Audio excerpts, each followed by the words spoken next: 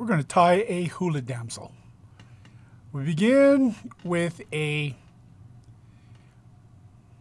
wiggle shank. This is the small ones. And this is going to be the abdomen section of our hula damsel.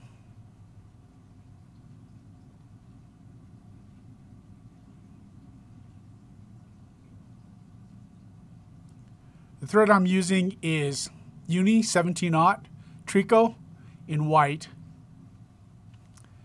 We begin at the eye and lay a base of thread on this shank. Now we're going to not use the whole length of the shank. We'll use about 3/4 of it. And cover it in thread, bring it to the back. I'm going to take 3 ostrich hurls and just leave a little bit of a tail. The tails are about half the length of the shank.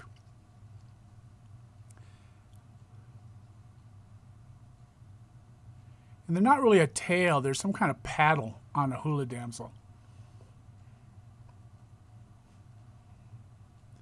And what it'll do is when you strip this fly through the water, the back end will wiggle and the tails, quote unquote tails, or ostrich hurl will wiggle also. It'll just enhance that wiggle.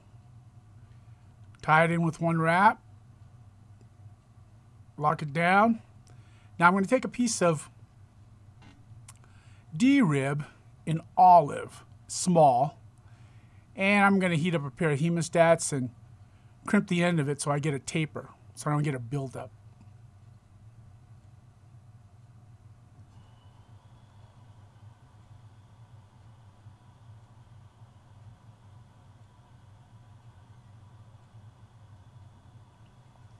You don't have to heat your hemostats very long. You're just wanting to create a taper. I used to do this with a knife or an X-Acto blade. I got tired of cutting my fingers when I cut so many of these. I just do it with a pair of heated hemostats.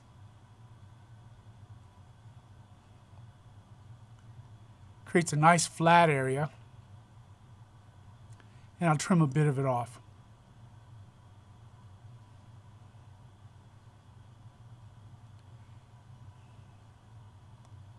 That alcohol lamp in the back, you can just get that any eBay. They have them on eBay. Just go under alcohol lamp.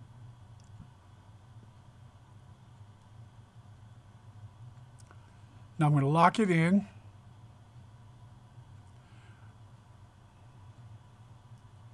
And then I'm going to take another spool of 17-aught uni, tie it in behind the eye of this shank. And then I'm going to wrap the D-rib up until the eye and then use this second spool of thread to tie it off.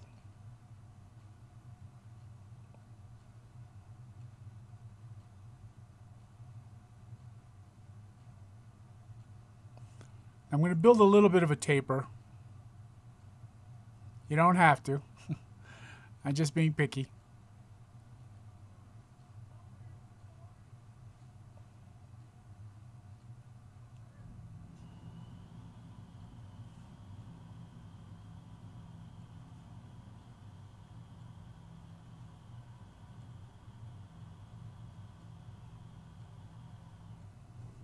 All right, now I'm going to take my D-rib and wrap it up to the front with concentric wraps, butt it up against each other. Now I got a little bit of tension on the D-rib, and I'll ease off on that tension. So I've got not only the thickness of the shank, but I've also got tension on the D-rib to give it thickness and to make it taper.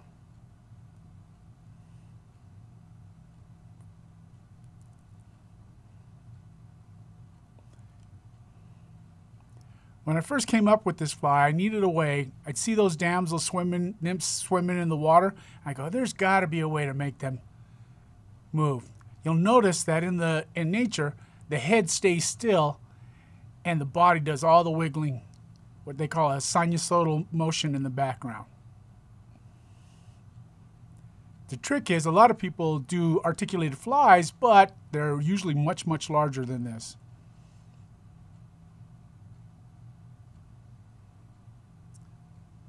So I've tied off my D-rib.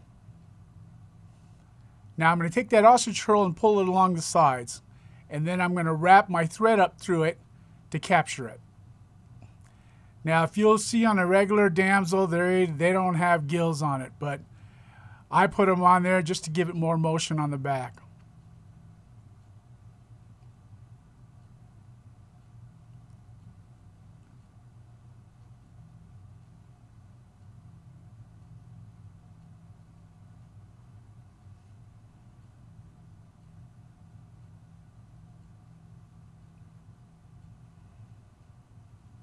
I'm just going to make my way up to the front.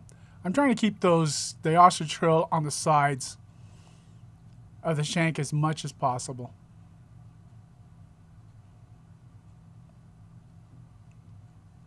I don't try to hit every single rib.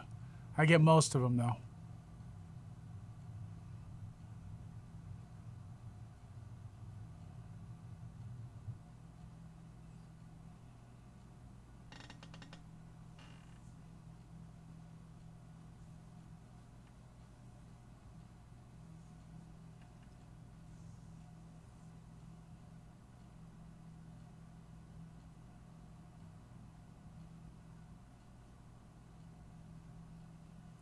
Now I'm going to trim off my excess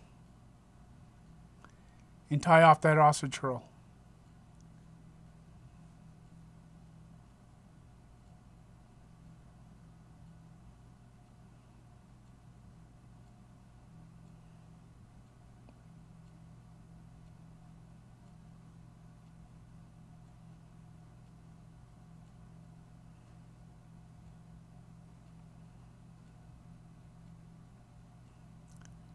Here I'm getting a little too fickle. I've got my magnifier and my bodkin and I'm just pulling out some of the hairs.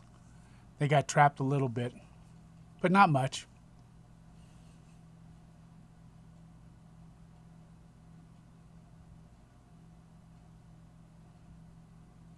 So you just take a second.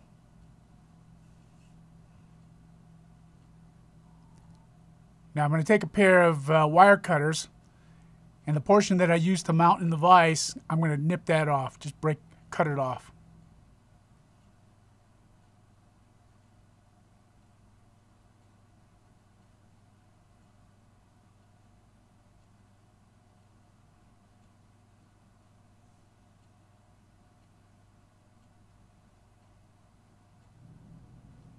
And we'll set that aside.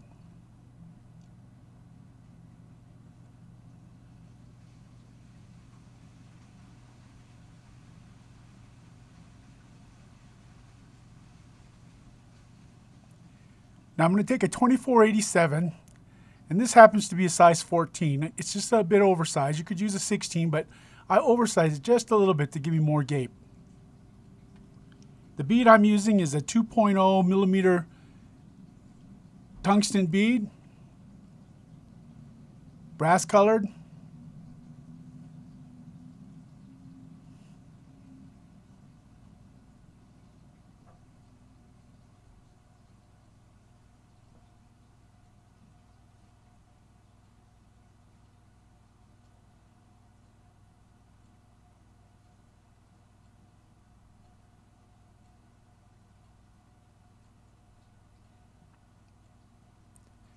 Now I'm going to tie in my thread. Once again, it's that 17-aught uni tricot thread.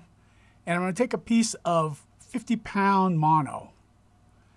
And you can just go to your local hardware store and say, hey, I'd like to buy a yard of this, and they'll sell it to you for less than 50 cents. And what I'll do is I'll take a piece that's probably 3/4, ½ inch to 3/4 of an inch long, and crimp it in the middle. And these are going to be my eyes. Now take my tweezers, hold it in tweezers, and run it through the tip of the flame, and it'll pick up some of the soot so I don't have to darken it as much with a marker. This is a good trick. See where I'm going through the middle tip of that flame? It actually picks up some of the soot, and it's even on both sides instead of having to melt one side and then melt the other. And I'll just figure eight it on. Now I leave a little bit of space between the eyes and the eye of the hook, because I'm going to have to pull my medallion sheeting up over the top of that and fit it into there. And this is just a simple figure 8. I am going to put a drop of super glue on there also though.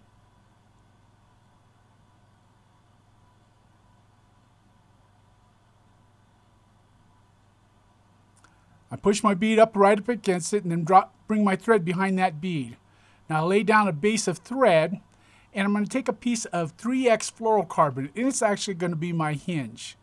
I'll take it and I'll flatten one end of it, leave a space of about 3/8 of an inch, and flatten it again. And what I'm doing is I'll tie in the first flattened area, attach my tail or abdomen section, pull it over, and then have the two flattened areas of the tippet match. Because flattened to flattened is going to hold a lot better than flattened to circular or round. And see, I flatten the front end of it. Now go back 3/8 of an inch, flatten it again. Those two flattened areas are going to match up and then leave a loop, and that's my hinge area. When I first built these, I actually left the hook on the back shank. I don't care what I did, it just would not hold. So I just took that hook off the back side of it. I take my abdomen, I'll do one little wrap, and then I'll adjust it by pulling on the abdomen section so that the two flat sections match up. Now I'm going to take that tippet material, tie it down, and then pull it over the top of the eyes, underneath the hook of the shank, and back over the top again, and then tie it down to the back and trim it. And then I'll tie down the rest of that thread. So I get a pretty, I'm not getting any pressure is going to be on that abdomen section, but it's not going anywhere. I don't have them fail very often. And just to enhance it, I'll put a little super glue there.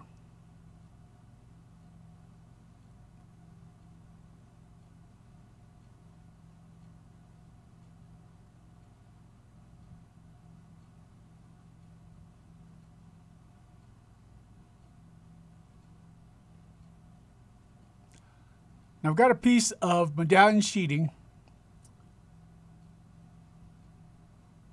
and this is in hopper green or mottled green or mottled olive, and it's about 1/8 of an inch to 3/32 wide, 3/16 wide, and it's going to be my wing case. Now tie it in back until where I first tied in the tippet.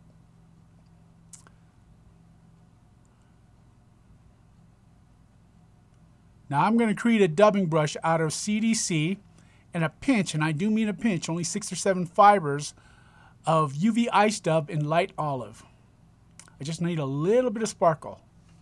And I only need one side of a CDC feather. See, I've got it trapped in my clip. And trim off the stem. And say I just got that one side.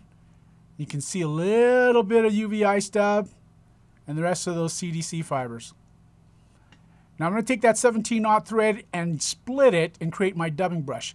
The trick with splitting 17-aught thread is you'll see I'll take my bodkin, lift it up.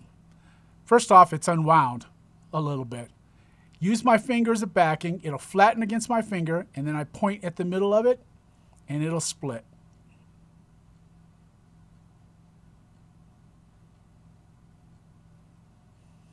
Now put my clip in there. See, I just have very few UV ice dub fibers. Now I create my brush. What's nice is that the CDC fibers are very light, and so the 17-aught thread is more than capable of holding it.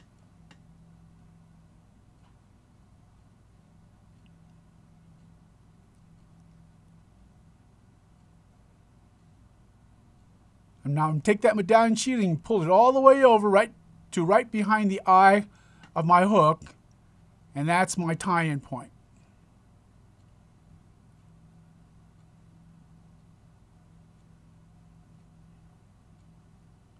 I'll trim, with these nippers that let me go really flush. Now I'll do a couple wraps right behind the eyes too. And I'm actually going to tie off behind the eyes.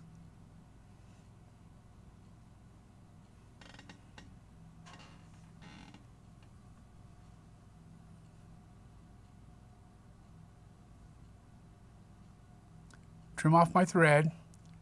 And I got, since it's white thread, it does show up a little bit. I'll take a marker and touch it up a bit. And that's a Spanish Copic, Spanish olive. I love that color. It's that tertiary color.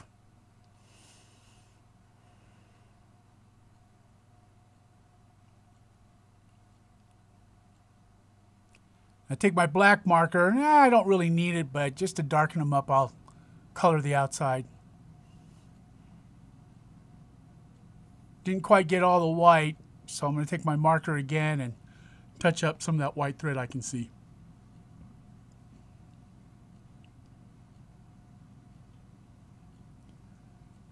Now I'm going to take my UV resin and I'm going to coat my wing case with it and also a little bit of the eyes. Mostly where I have the marker. It'll help protect those eyes so that they stay dark for quite much longer. It builds up a nice little head in there too.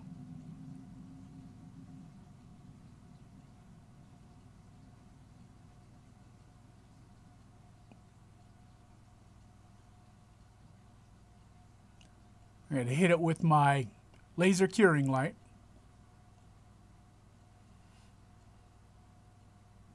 Doesn't take very long. I'm not using very much UV resin. This is UV nonsense that I'm using here.